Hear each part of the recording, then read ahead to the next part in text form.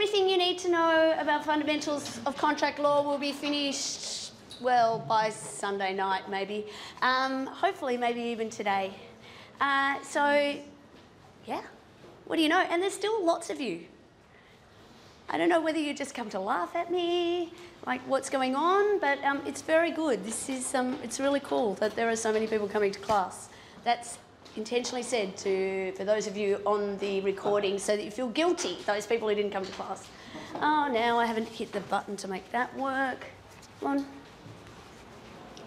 Come on. Okay. There we go. So, what we're doing today is we're expanding on this idea of what the contents of a contract are by exploring how we read terms, and in particular, how we look at excluding or limiting terms. So there are a couple of different particular difficulties, so it makes the kind of term quite useful to read. And it also gives us an opportunity to sort of do a bit of a deeper dive into that question of how contract sits next to, or the common law of contract sits next to statutory rules. So without any further ado, you guys know me well enough to stop me and ask questions as we go, right? Because today I think we're just going to do a whole heap of content so that by Sunday night and then into week 12, it's all about whatever questions you have that you want to answer. So when we think about exclusion clauses, this is the model that I like to use. We've got to think first about the terminology that we're using. How do we know, just from the heading used or otherwise, what kind of clause we're looking at? So sometimes they're called exclusion clauses, sometimes they're called exemption clauses, sometimes they're called exception clauses. The range of different kind of clauses themselves, the headings, might be things like entire agreement clauses, which by their very nature exclude things that happened other than what was written in the written document. They might be limitation clauses. So the heading might talk about limiting in some way. What is the purpose of this kind of clause? Ultimately, it's to reduce a party's liability, whether that's in an express or in a contained sense. So a clause that is a entire agreement clause, for example. Sorry, it's very noisy out there. I'm just going to see what I can do to limit it a bit. That limits the party's liability by restricting the matters that can be disputed under the contract to the things that are in the written document. Another kind of limitation clause might be a clause that says what the consequences of a breach of agreement will be. So say, for example, I always use sale and purchase of businesses because I spend a lot of time with those kind of agreements. But a sale and purchase of business agreement will have usually a set of warranties in it. So promises that the owner of the business has made about the business. For example, that it has so many customers, that its regular turnover is X, that it has all of the licenses that it needs. So if it's a cafe, for example, that it has a food and beverage license or whatever the equivalent is from the local council, that it can seat up to however many customers. And then a limitation clause might deal with what happens if any of those promises aren't kept or any of those assurances are incorrect.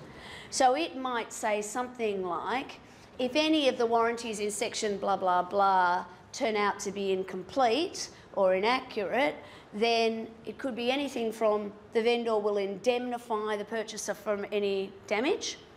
So what does indemnify mean in that context? Cover any losses associated with Make good the loss or damage that is suffered. So an indemnity holds a person, the beneficiary of the indemnity, harmless from the debt. So even if they had no obligation to make that promise, then an indemnity would still hold them harmless from that. It might say that they guarantee those obligations, and then if it turned out that for some reason there was a vitiating factor that meant that they weren't actually bound by the contract or whatever it was that they were guaranteeing, then they'd be off scot-free. It might also say, often we call them caps and collars clauses. So it might say, if any of the warranties in clause blah, blah, blah are incorrect and the vendor's damage is more than $10,000, then the purchaser's damage is more than $10,000, then the vendor has to compensate them up to a maximum of $1 million. I'm just picking numbers. So there is a cap, a collar, in the sense of if it's just a little bit of damage, you're just going to take that risk and I don't have to pay you. But if it's more than $10,000, then I have to pay you. But the maximum I'll have to pay you is the $1 million. That's quite a common way of doing it. A limitation clause might also say we're not making you any promises whatsoever at all. You rely on your own inquiries and we're not making you any promises. We might support that with an insurance agreement or something like that. So there's lots of different ways that you can limit liability in the same scenario. And we could pick any other scenario and explore the different kind of limitations. So sometimes they reduce a party's liability. So when I was talking a minute ago about the caps and collars, they basically say, well, you'll only be liable if there's $10,000 worth of damage and the maximum amount that you will have to pay is that. So that can reduce the overall liability in a way. It might exclude altogether, and often, regardless of the way they do it, it's about allocating risk. It's about saying who is the person who is best placed to take on this risk. So if we have got a receiver selling a business or an administrator selling a business, they don't know anything very much about it, they don't want to take on any additional liabilities. Let's say the owner of the business is in liquidation, it's being wound up, they won't take on any liability, and as a consequence, the risk will be passed to the purchaser, and the purchaser, the benefit that they get for taking on that additional risk is they'll usually get a reduced price. So, you know, like they say in real estate or software development, you can have it good, you can have it fast, or you can have it cheap, but you can't have all three, you've got to pick two. And the same with any kind of commercial arrangements. We work out, well, if you want it cheap, then chances are you'll take on more risk. So risk-free, cheap, or fast. And nothing ever happens fast. And so what's the justification for exclusion clauses? Ultimately, they form part of this private law idea of contract law, which we started with way back in week 1. That idea that the common law supports the idea that grown-up people who have capacity, who enter into an arrangement where they intended for it to be legally binding and they exchange consideration with each other for the promises that were made, that they can create any kind of private law between them. That is a set of rules that applies to them. So if somebody actually agrees that the other party can limit their liability, that's just giving effect to the private law. It's this idea of freedom of contract, the freedom to allocate risk between the parties. But of course, these ideas are grounded in this idea that whenever a contract is made, both parties have an equality of bargaining power. That both parties get to contribute to or negotiate what the terms are. And we know in practice that that is actually a very rare thing, that we enter into many, many contracts in our lives, including for the big things, like buying a house or borrowing the money to buy a house. The amount of negotiation that you have, I tell you what, I've spent more time deciding whether or not to buy a pair of shoes and then haggling over some detail of the shoes than I have buying any of the houses that I have bought. And I've probably had more flexibility when it comes to the terms. And we know as a matter of reality that you want it, you can either afford it or you can't, and there is a very little scope for negotiation in relation to these things. I'm probably telling you things I shouldn't.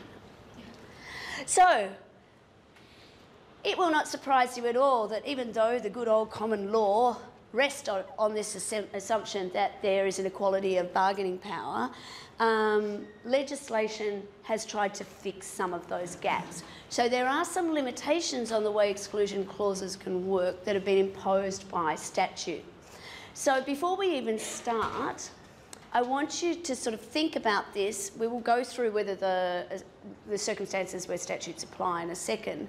But the best way to approach these problems is to ask yourself whether a statute applies that will impact whether or not limitation clauses can work. If the answer to that is no, then we'll head on and look at the common law tests. But if the answer is yes, then we go straight to the statute. Particularly if, and in this course, these are the ones we're talking about the Australian consumer law, and in particular sections 276 and 276A of the Australian consumer law, where those provisions exclude the ability to exclude the law. So or remove the ability to exclude the law. So if we go back a week or two and we think about Lestrange and Graucub. Remember Lestrange and Graucub, which is the original or the clearest UK authority with the statement that if it looks like a contract and you sign it, it doesn't matter that you didn't read it, you will be bound by those terms. And the terms that were in dispute in that case was a clause that basically said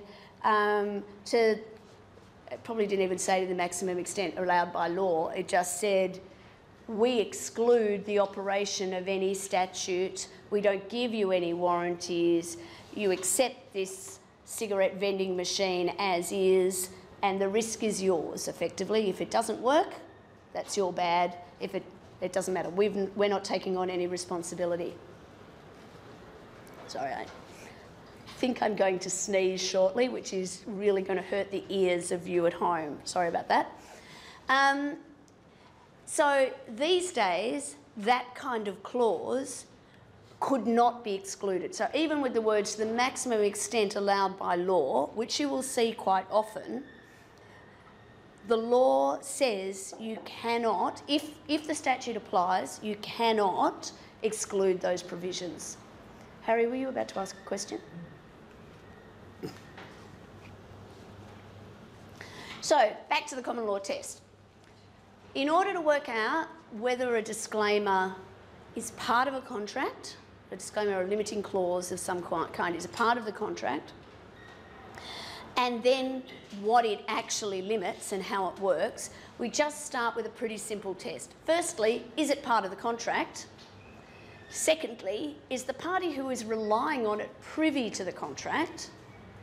And if it is, if those two are matched, then the clause will apply in the dispute. So actually, not straight away. We'll get to how we work out whether they're incorporated in a moment. Well, actually, I don't know that I will talk about that separately, because the work that we did in the last 2 weeks has all been about identifying what are the clauses of the contract, what is or isn't incorporated. So, again, going back, most of the examples that we had, particularly in week 10, when we were looking at the express terms of the contract, were really looking at whether this kind of clause was or wasn't part of the contract. Was there a limitation? So on this slide here, I've got an example of what a limitation of liability clause might look like. This one is a pretty comprehensive one, and it comes from a trust deed. So it's effectively a clause where the trustee, so the person who is appointed under the trust deed as being responsible for managing the assets of a trust for the benefit of beneficiaries of that trust, under which they limit their liability. So this is probably from a family trust from memory or something like that, but the rules would be very similar if the trustee of your superannuation fund, for example. So what does it say? The trustee is not liable for any loss arising from its administration or management of the trust. So in other words, the trustee won't be responsible for any loss that arises from the way that it manages the money in the bank account, unless it's been dishonest, so unless that arises because the trustee's been dishonest, or because it willfully does something that it knows to be a breach of trust. So pretty broad. It's not covering things that it does accidentally, or it's basically saying only those things that it does dishonestly or on purpose will be covered. And then that is backed, no problem at all, that is backed then with an indemnity. So again, and it's quite good drafting requires, if we've got an obligation or a set of rights, to back that up with, well, what's the consequence if that goes wrong? So if you make a promise in relation to something, so you're giving warranties or receiving warranties, you want that to match with, well, what's the consequence if you don't keep those promises? And so this one says, provided that the trustees acted in good faith, it's entitled to be indemnified out of the trust for all debts, damages, obligations, other liabilities incurred, arising or awarded by or against it in the execution of any power, duty, discretion, authority under the deed in respect of all things that it does that relate to or concern the money in the fund or the assets in the fund. So very broad. If I was a kid's show age, if I touch it, I own it. It's like if I touch it, if I do anything with it, as long as I'm acting in good faith, you have to reimburse me for it. Provided the trustee acts in good faith, it will be entitled to reimbursement from the trust fund for anything that it spends in or about administering the trust. And thirdly, the trustee can, as long as it's acting in good faith, apply the trust fund or any monies or properties in the trust as it decides to satisfy the rights of reimbursement or indemnity which it's entitled to. So in other words, trustee's limitation is, liability is limited. It will only get into trouble if something goes wrong and it's been dishonest or it's done something that it absolutely knew it shouldn't do. And if it spends any money or it incurs any expense or it otherwise troubles itself in any way, it can take any money it likes or deal with any asset in the fund however it wants to. So can you see how both sides of that are addressing the liability that the trustee has? Here's one that you can see quite a lot. This is probably an American one as a consequence of I can tell that because it's all in caps. So the Uniform Contract Code in the US, which applies, I believe, in most states, if not all, requires if you have a clause in an agreement that limits somebody's right, that you have to put it in bold and all caps.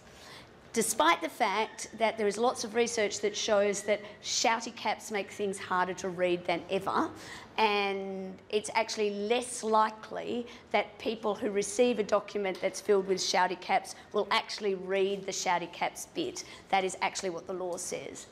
So I'm always inclined to read these ones in shouty caps. The fact that it actually has punctuation is quite unusual, but let's face it, it only got 2 commas, I think, in the whole of it.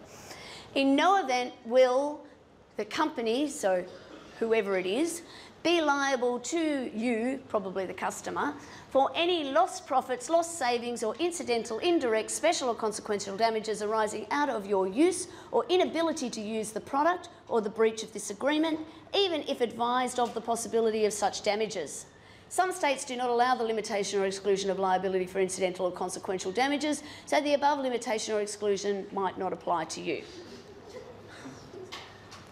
Pretty common, you'll see them a lot, especially if your way of procrastinating is like mine and involves buying pieces of software or apps on your phone.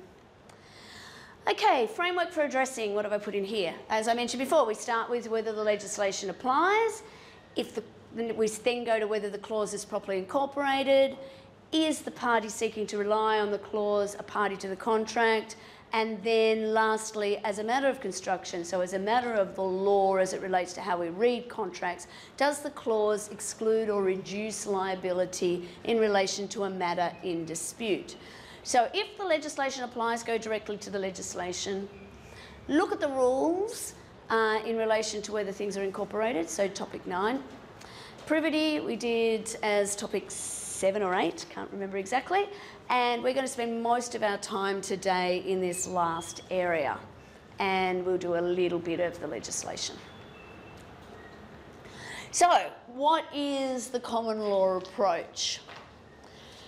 Ultimately, The common law approach requires us to read and understand whether or not the language in the clause can limit liability with regard to the factual situation at hand.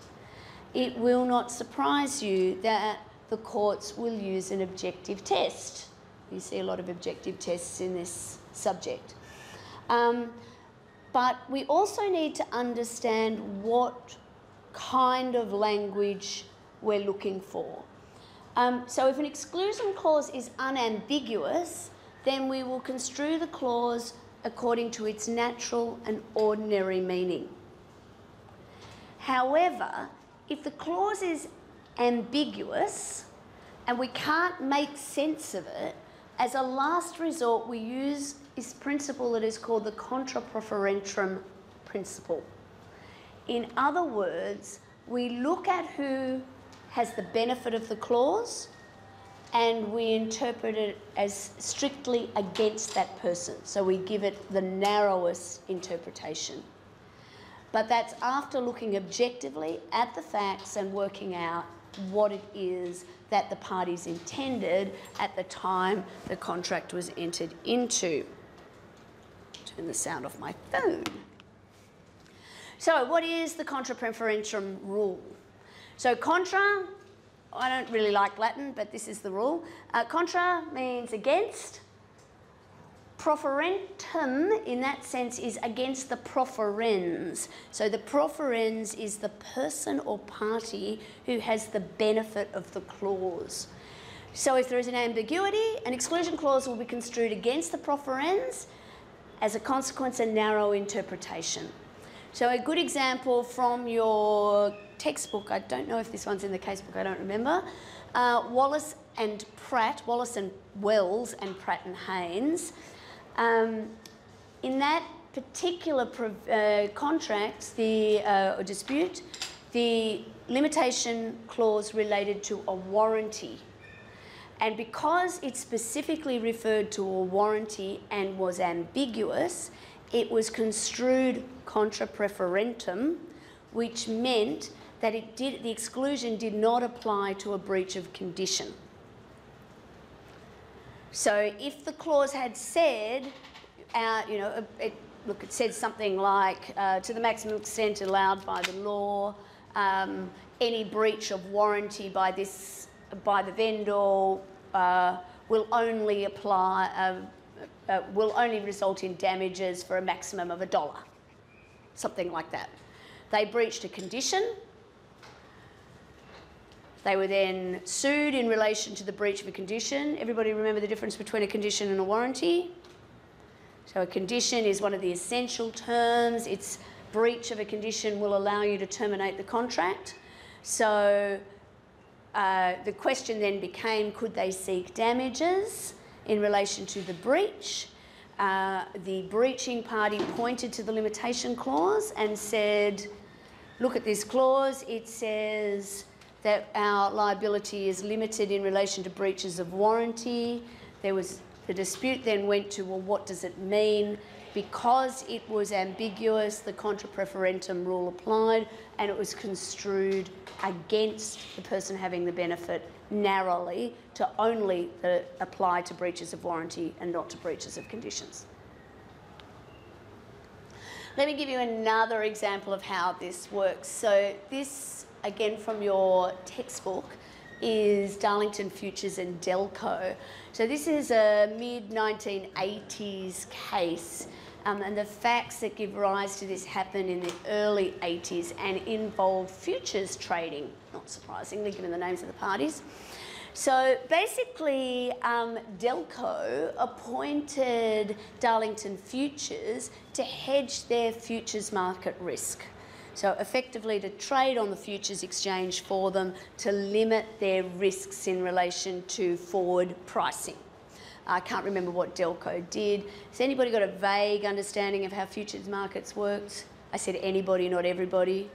Okay, additional homework for you all. You have to watch Trading Places with Eddie Murphy because you will understand it and it'll be good for your stress. And if you don't find that movie funny, I just feel sorry for you.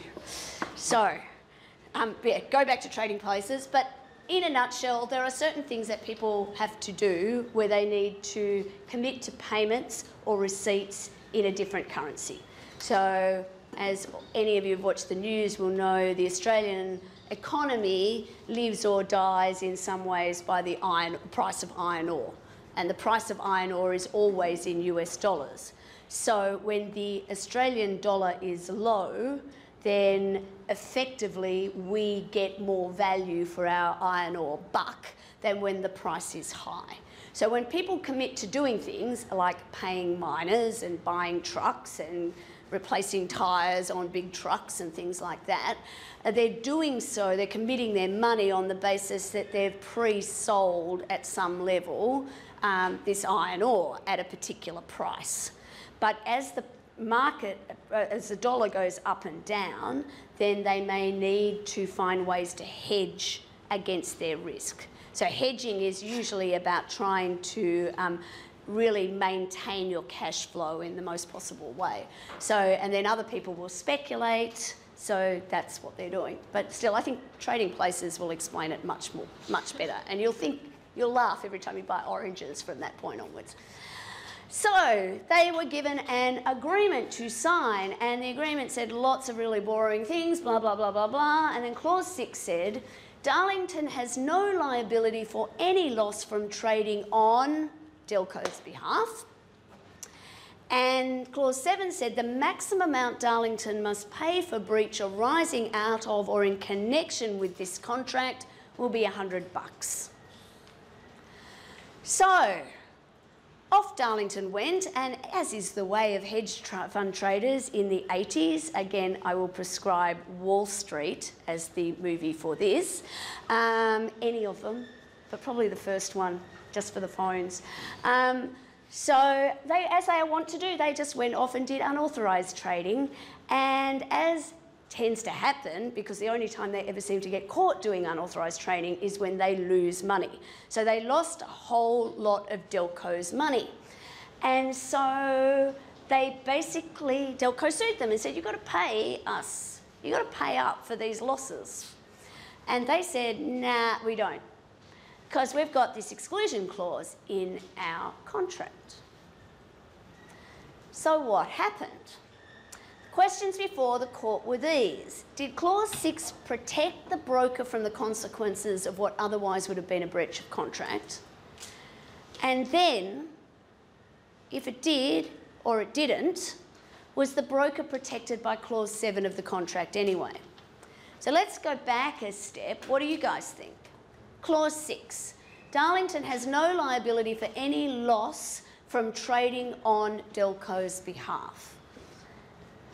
Does that limit Darlington's liability for trades that it did that were unauthorised? You don't think it does? Anybody think it does? Pretty broad clause. Any loss from trading. Okay. Specify. Sorry? I said it doesn't clearly specify whether it's authorised or unauthorised. Doesn't clearly specify that it's authorised or unauthorised. So we could argue that it's ambiguous in that regard.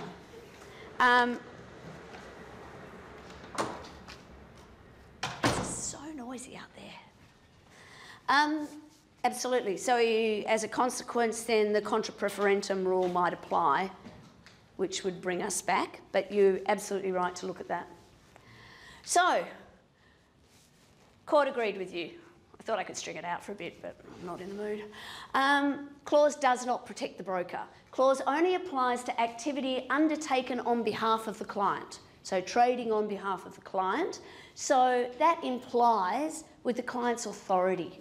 So trading wasn't authorised in this extent. Ken's argument too works in exactly the same way. If it had said any trading, and that was ambiguous as to whether that was trading authorised or trading in an unauthorised way, then the Contra Proferentem rule would have kicked in to say, well, we're going to look at this in a narrow way. So the court found that there was no intention for the clause to exclude the trader from liability for unauthorised trade. So what about clause 7 then? Was the broker protected in any way by this clause? The maximum amount Darlington must pay for breach arising out of or in connection with the contract is $100. What do we think? Some of you will have read it, so you'll know, but... It's limiting the liability to $100. Yeah, they're limiting liability here to $100. So will that take effect? Yes. You are right. It does protect the broker. The clause is expressed to cover any claim arising out of or in connection with the relationship established by the agreement. And they wouldn't be able to trade in an unauthorised way unless they had a relationship that was established by the agreement. I kept thinking of this case last year when the Banking Royal Commission was on and people were being shocked about how banks worked. I'm like, this is not new. I'm not making excuses for it, but it's just like this has been around for a while. This is kind of how the system works. Unauthorised transaction has a substantial connection with the relationship of broker and client established by the agreement. So the maximum amount they had to pay was $100 plus roughly 2/3 of Delco's costs of bringing the action, but I'm guessing that Delco was further out of pocket as a consequence. The next rule that we need to look at as we think about exclusion clauses is that exclusion clauses are subject to what we call the four corners rule. And I'm officially dubbing this the most annoying slide I have ever put together. And every semester I think, yeah, I must change that. And I forget to look at them animated. So an exclusion clause cannot protect the beneficiary or sort of the beneficiary of that clause from liability for things that are outside the scope of the contract. So an exclusion clause is unlikely to have been intended to apply to things that were outside the authority. It doesn't sit nicely with Delco, but let me give you an example of how it works. So this is a councillor, City of Sydney, usually shows up in citations as CCS and West. 1965, a particularly good year for breeding law lecturers, I think. 1965, New South, it's actually a High Court case. So Mr West, I think it was Mr West, parked his car in the garage that was owned by the City Council. The contract or the terms required him to show his ticket before he could get his car back. So he's left his car keys with the attendant and he's supposed to come back with his ticket. A bad guy came in and claimed that he had lost the ticket and the attendant gave the thief another ticket. It actually had the wrong registration attached to it, but he gave him the keys, so it really didn't actually matter, did it? Not surprisingly, the bad guy drove away with Mr West's car, and Mr West was not happy about this. So the question became, could the standard clause that was on the car parking ticket, terms and conditions, that excluded the car park from liability for loss or damage apply to this situation? And the court said, no, it can't, because the act that caused the damage was not something that was authorised. The city had set up its own system, which is you leave your keys with us, you only get them back when you produce the ticket, and then it had breached its own system by somebody else, by being fooled by the bad guy. So the majority here was influenced by the fact that the attendant had allowed the thief, who called himself Mr Robinson, again, yeah, probably a little bit too early. I think The Graduate was a few years after that. I can't remember. I should know that, shouldn't I? Anyway, the majority was influenced by Robinson taking the car contrary to the terms that the council had put out. The clause had no application to negligence by the council's employees in the performance of acts that were neither authorised or permitted by the contract. However, if there's no ambiguity, then the common law will apply. It will uphold an exclusion clause even when it is really broad. So Nisho EY and Malaysian International Shipping Corporation, 1989 High Court case, a clearly worded clause can exclude liability even if it defeats the main purpose of the contract. Another really good example is where there was an unambiguous clause in photo production and security called transport, which I think I've got on a separate slide coming up. And this itself was cited with approval in Darlington, so we'll come back to it in a minute. Then, just going back to the City of West case, City of Sydney and West case, we often refer to that as a deviation, where there isn't a protection under the exclusion clause because the party with the benefit of the clause has deviated from the terms of the contract. So in TNT and May and Baker, we see another good example of this. So where a carrier, and this is like a transport company, can't rely on an exclusion clause if it deviates from the contractually agreed route or voyage. So this is a good example of the Four Corners rule in action. So Thomas National Transport, probably better known to us all as TNT Transport, took goods by road from Sydney to Melbourne. Effectively what it would do, they would leave very early in the morning, they would drive down the Hume Highway in the evening, they would go into TNT's warehouse, park the truck, and then first thing in the morning they would then take the things out of the truck and distribute them to different people around Melbourne in different places. Okay, pretty standard way that they did things. So on this one particular night, there was a driver who lived in Melbourne, probably not very far from the warehouse. I don't know, I'm just adding facts in because I like to do that. He had driven from Sydney to Melbourne down the Hume, parked his car in front of his house, or his truck in front of his house, instead of taking it to the depot. Maybe he did that often, maybe he only did it this one time, we won't know. The reason we know he did it this time is because that particular day his house caught on fire. The fire went out and damaged the goods in the truck. And so the question became for the court, was TNT protected by a clause that said that they would be excluded from liability or damage to goods, even a very broad exclusion clause? Sorry, I thought I had more on the next slide, but clearly I have to rely on my memory instead of the pictures to remind myself today. And the short answer is no, it cannot. Again, because this is a Four Corners rule in action. The contract said that they were going to go from Sydney, go to the warehouse, and then be distributed.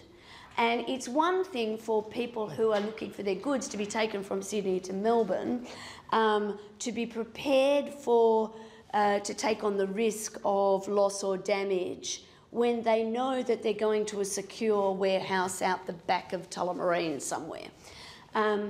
They weren't expecting that their goods were going to be in the truck outside a house that was clearly a fire risk. And so TNT was not protected by the clause.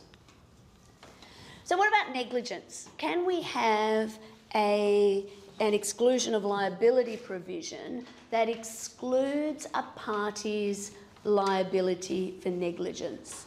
Okay, who in this room has done or is doing torts now? Oh, they put their hands up hardly at all, just in case I ask them questions. I'm relying on those of you at home to shout at the recording really loudly right now because my knowledge of tort is really, really limited. Other than some basic principles, you can disagree with me if you like because you've done it more recently than I have.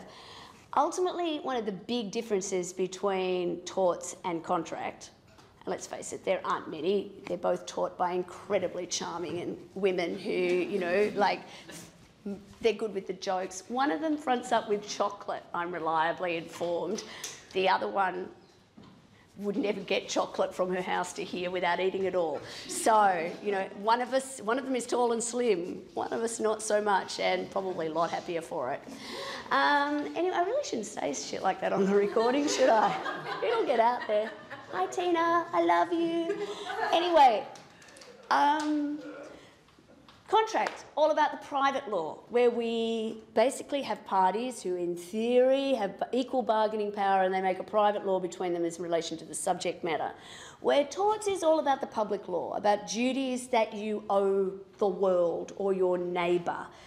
Duties to take reasonable care, either in specific situations, you know, because you're putting somebody under an anaesthetic, or you're cutting their hair and you shouldn't play with scissors, things like that.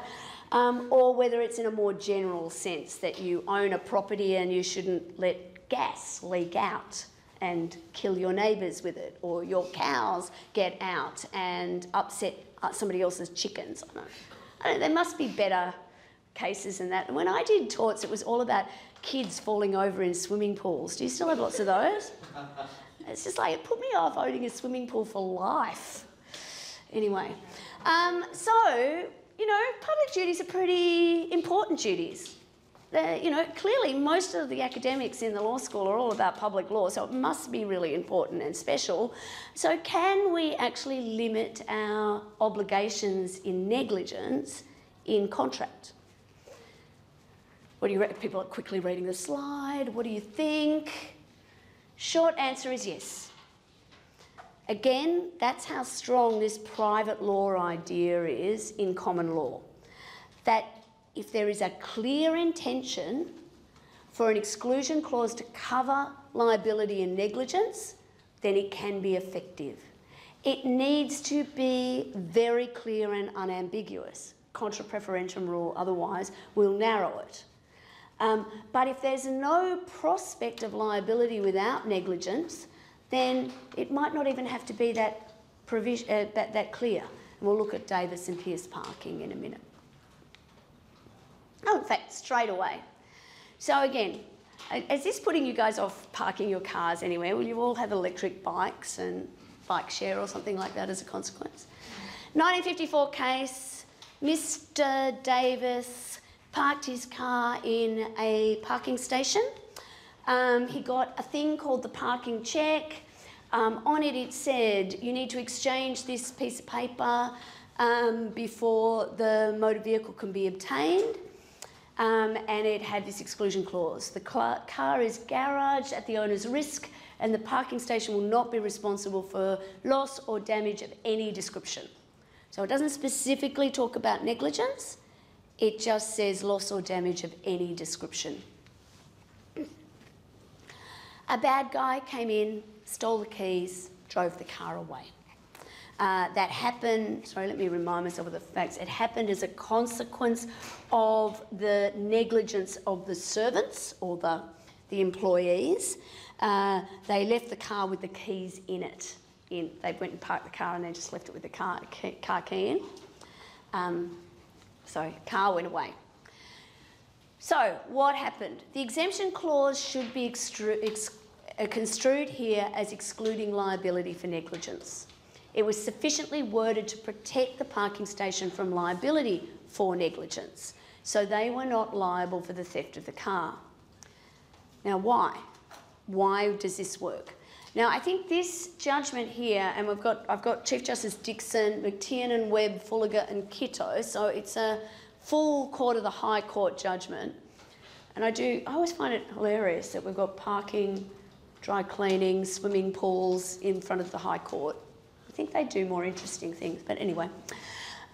This paragraph, I think, sums it up really beautifully. The defendant was, so Pearce was, making a very small charge for taking the custody of goods which are or may be of great value. He is likely to intend, and Davis would reasonably expect him to intend, to protect himself against, amongst other things, a possibly very heavy liability arising from the negligence of an employee. Either party can ensure And such a clause might reasonably be taken by Pearce Davis, I should say, by Davis, to mean that if he wishes to be protected against loss or damage at all, he must insure. So effectively they're looking at it from an economic point of view. Yes, there was negligence, but the cost that would be incurred by the parking station of ensuring to the extent that they would be able to get a payout if their employees were negligent would be so great that the cost of car parking would go up, which in 1954 was seen as a bad thing. I think there's lots of things that are happening in economics now to try and push the cost of parking up so less people drive places, but in 1954 that was seen as a bad thing. So again, it's about allocation of risk, and that's a lot of what particularly contract making is about. It's as commercial as it is legal. We're working out who is best placed to bear these risks. And another car drives past. So what happens can you actually have a provision that excludes liability from loss or damage that arises under a contract when there's a deliberate breach? We'll just do this one and then I'll give you a break. The courts have tended to require very clear wording, but it's not impossible to do. Davis and Pearce Parking, which we just had a look at, and Council of the City, Sydney and West are two cases where we can see from that point of view that an employee has done something wrong, has effectively breached the contract. They had different results in those two, but different disclaimer clauses as well. And T&T is another example. Again, in that case, it wasn't covered, but if the wording had been different, maybe it would have been.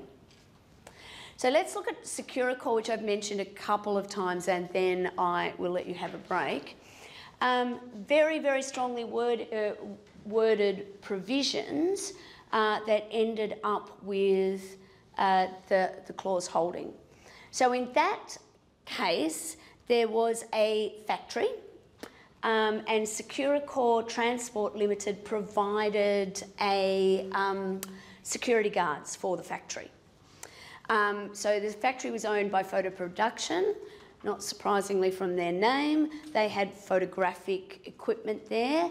This is the olden days when photographs required chemicals to produce as opposed to just space on your phone. So the chemicals were entirely flammable, and so it was, there were risks associated with this factory that meant that they had a 24-hour security guard. They subcontracted out to Securicor to provide that. Only it was in Britain, and it was cold and damp, and there was no heating at night. So our security guard, who was an employee of Securicor, breached the rules and the terms of the contract and lit himself a little fire to warm his hands by. Anyway, it didn't go well. Didn't go well, the whole factory burnt down, and the question then became, well, actually, let me have a look at the clause. Securicor will, under no circumstances, be responsible for any injurious act or default by any employee, unless such act or default could have been foreseen and avoided by the exercise of due diligence on the part of Securicor. So Securicor brought evidence and said, actually, we did our due diligence on our security guard. We did a criminal records check. We didn't see any evidence of arson. He came with good references. We had no reason to believe that he was so stupid that he would light a fire next to a whole heap of chemicals. And, on the whole, we, saw no reason to not employ him, so we're covered by the clause.